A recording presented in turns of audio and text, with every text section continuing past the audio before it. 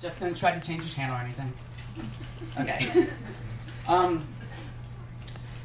Women and gender and sexual minorities face various forms of sexism, and we often band together to create movements designed to challenge these sexist double standards. Typically, these movements begin with a group of activists who share a particular identity or grapple with similar circumstances, and who together start to articulate the marginalization they face. Their initial focus will understandably be centered on those double standards that are most relevant to their own lives. Sometimes they'll conceptualize this particular set of double standards as forming a singular type of prejudice, an ism or a phobia, that other people harbor in their minds. And they may focus their activism on raising awareness about the harm that this type of prejudice inflicts in an attempt to convince people in the dominant mainstream to condemn such practices. This approach to fighting double standards is often described as single-issue activism. In other cases, activists will conceptualize the suite of double standards that concerns them in terms of a gender system, one that's hegemonic, omnipresent, and which subjugates the masses in order to benefit the privileged few. Gender systems are often imagined to consist of multiple isms that are inexplicably linked in such a way that one cannot effectively challenge them on an individual basis. It is often argued that gender systems are far too institutionalized and far-reaching to be reformed, and therefore they must be overthrown or subverted via mass-scale revolution. Now, many debates within feminism and queer activism, especially those related to the issue of exclusion, often pit single-issue activism against the overthrowing the gender system approach, thus creating a false dichotomy. Should we settle for a more moderate, incremental strategy of reducing prejudices on an individual basis, or should we take a more radical strategy of full-scale gender and sexual revolution? I wish to intervene in this debate to propose an alternative view.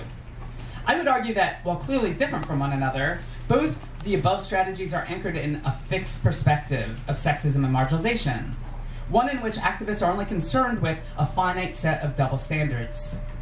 This concern may stem from activists' first-hand experiences of being marginalized by the double standards in question.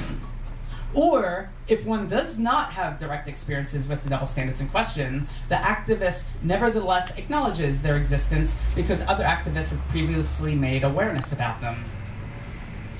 While different fixed perspectives may vary significantly from one another in their analyses of the issue and the specific solutions that they propose to challenge sexism and marginalization, they all share a fundamental problem. They fail to consider the countless double standards that remain outside of their purview. And this results in a host of recurring problems that haunt feminist and queer movements. I should also point out, which usually I do earlier, but I forgot to, I use the word queer here in big umbrella sense, like, you know, LGBTQIA+, basically anyone who you might consider to be a gender or sexual minority. Okay. The most obvious problem that stems from only acknowledging a limited number of double standards is that many people's experiences with marginalization will be theorized out of the movement. This can be seen in single-issue activism, where racism and classism have been viewed by some feminists and gay rights activists as falling outside the scope of their organization's mission statements. This has led to predominantly white and middle-class-centric movements, where the concerns of the most marginalized members of these groups fail to be adequately addressed. Furthermore, some double standards take longer to articulate than others. While critiques of traditional sexism have existed in various forms for well over a century, the concept of homophobia and heterosexism as we now know it did not really exist until the 50s and 60s. And the contemporary bisexual movement and its critique of biphobia/monosexism, and the contemporary transgender movement with its critique of transphobia/cissexism emerged in the 80s and 90s. The asexual movement and its critique of asexophobia is more recent still. When I was writing Whipping Girl in 2005 and 2006, I set out to raise attention about transmisogyny and masculine centrism, because I felt that these forms of sexism had been, sorry, that was a hard sentence for me. I'm sorry. Okay, let me start at the beginning of that sentence. Okay, so when I was writing Whipping Girl, I know this stuff off the top of my head, I started articulating transmisogyny and masculine centrism because I felt that these forms of sexism had received little to no attention previously. All of these more recently articulated forms of sexism have been omitted from past and often present anti-sexist movements that rely on fixed approaches. Given this history, it seems reasonable to suspect that there are many other forms of sexism that currently exist, but which have not yet been articulated or garnered public awareness. In addition to this, sexism and marginalization are not static phenomena. As cultures and movements shift, new sexist double standards may arise. As feminists and queer activists, we should always be on the lookout for novel, unarticulated, and underappreciated forms of sexism and marginalization. And our theories and activism should be flexible enough to acclimate to these newer double standards when they arise or become apparent. In contrast, fixed perspectives, with their limited and predetermined sets of relevant double standards, do not readily accommodate newly articulated forms of sexism and marginalization. When we omit certain forms of sexism and marginalization from our theories and activism, we are not merely excluding those particular marginalized groups from our movements. Rather, more often than not, our lack of consideration for these double standards may lead us to delegitimize these very groups. For instance, on numerous occasions, I've heard trans activists who are unaware of the disability and sex worker rights movements to make ableist, sexualizing, and or anti-sex worker comments in their attempts to distance themselves from the stereotypes of trans people as being mentally ill or sex workers. Such disparaging claims not only exclude trans people who are sex workers or who have mental disabilities from trans activism, but they also contribute to the societal marginalization of these other groups more generally. When we base our theories and activism on a pre-selected handful of double standards while ignoring all others, it limits the number of tools that we have to understand sexism and marginalization, thus leading to a less nuanced, if not outright distorted, view of the world.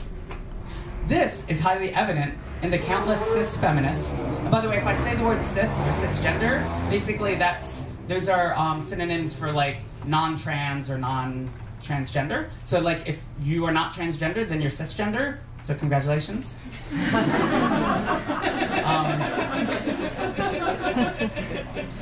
Okay. Okay.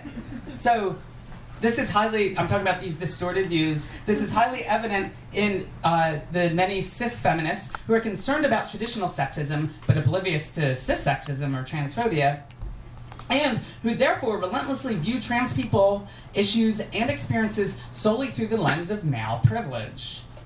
And by the way, I write about this a lot in Whipping Girl. Like, trans people talk about male privilege all the time amongst each other, right? But like, you can't frame our whole lives in terms of that like one form of privilege, right?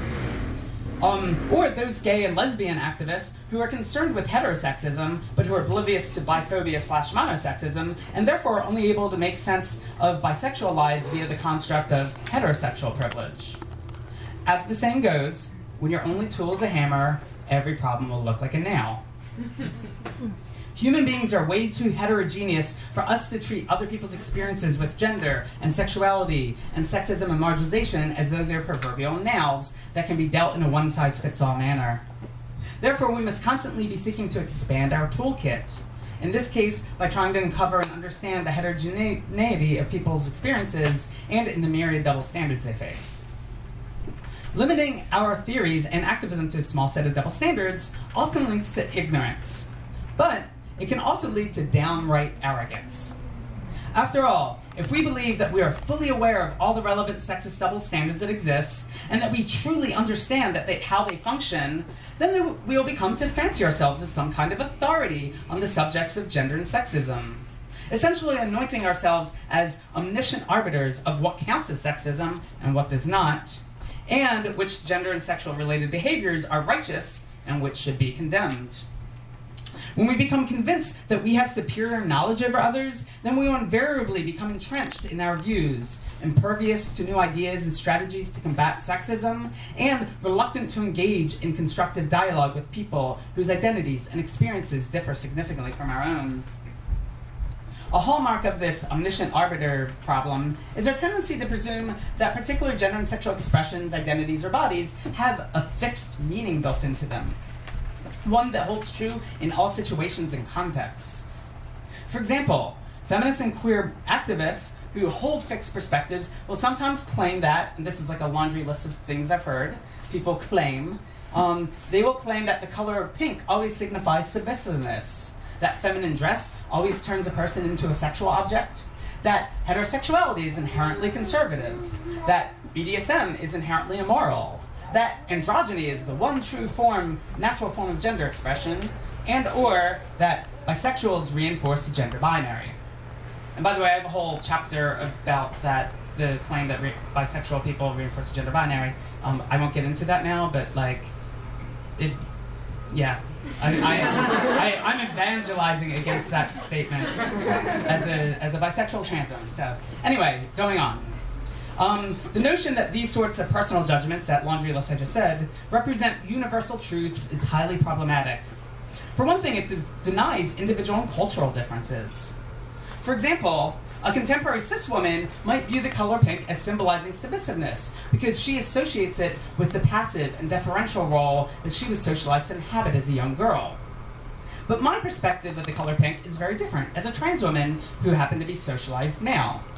Rather than being something that was forced upon me, femininity was something that I naturally gravitated toward. And having to endure mass socialization, I was taught to repress or hide my femininity. And pink was a color that I was supposed to avoid like the plague. It was downright dangerous. The first time that I wore a pink t-shirt in public as a man was an act of defiance.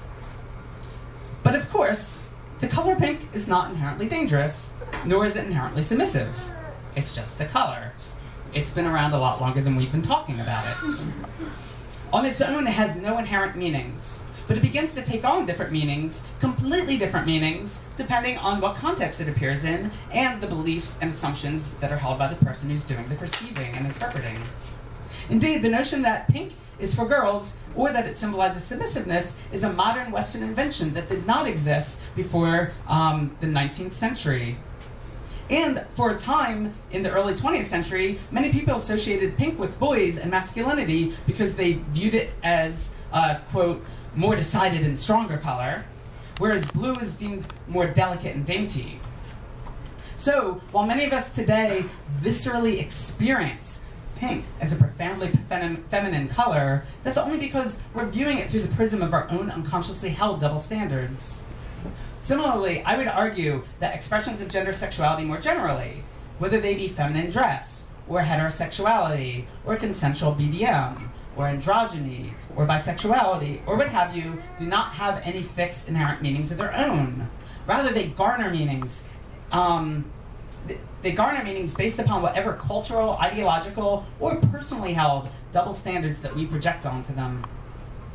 If we believe that gender and sexual traits have fixed meanings, then we are likely to feel justified in encouraging or compelling others to only express the good traits, that is, those that we personally deem moral, natural, and normal, and to outright avoid the bad traits, those we see as immoral, unnatural, or abnormal. In other words, fixed perspectives often lead us headlong into the messy business of policing other people's genders and sexualities. Sometimes we police behaviors and traits that are already viewed as suspect and illegitimate in the culture at large. So in the previous examples, when we condemn bisexuality and consensual BDSM. When we do this, we're basically contributing to the marginalization of people who possess these traits. However, other times we condemn behaviors that are generally praised in the culture, in those examples, feminine dress in women and heterosexuality, while simultaneously praising the reciprocal behaviors that are culturally panned, in those examples, androgyny and homosexuality. So in other words, when we are entrenched in fixed perspectives, we often reverse the double standards that we do not like, rather than eliminating them entirely. While I can certainly understand why a marginalized group might want to flip-flop the hierarchies that oppress them, for instance by claiming that homosexuality is superior to heterosexuality, and androgyny is more legitimate than conventional masculinity and femininity, in the end, such approaches only continue to perpetuate sexism and marginalization, albeit in somewhat modified forms.